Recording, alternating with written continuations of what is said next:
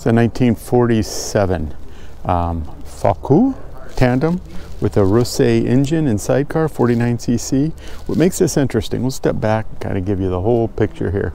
Started out as a tandem bicycle, and then they decided at some point to add a motor to the back.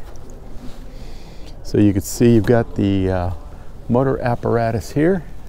Simply mounts back to your bicycle, drives the gears, drives the shaft for your bicycle.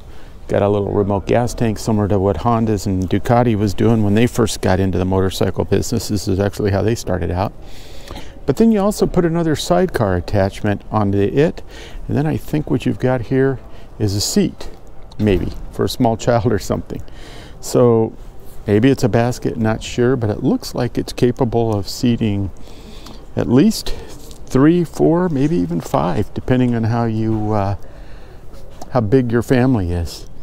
This obviously is pretty rare. They think it's going to possibly bring $25,000 to $30,000. We'll know for sure Friday. It's going up for auction, and it's going up with no reserve. So again, interesting bike, and we'll see what it sells for.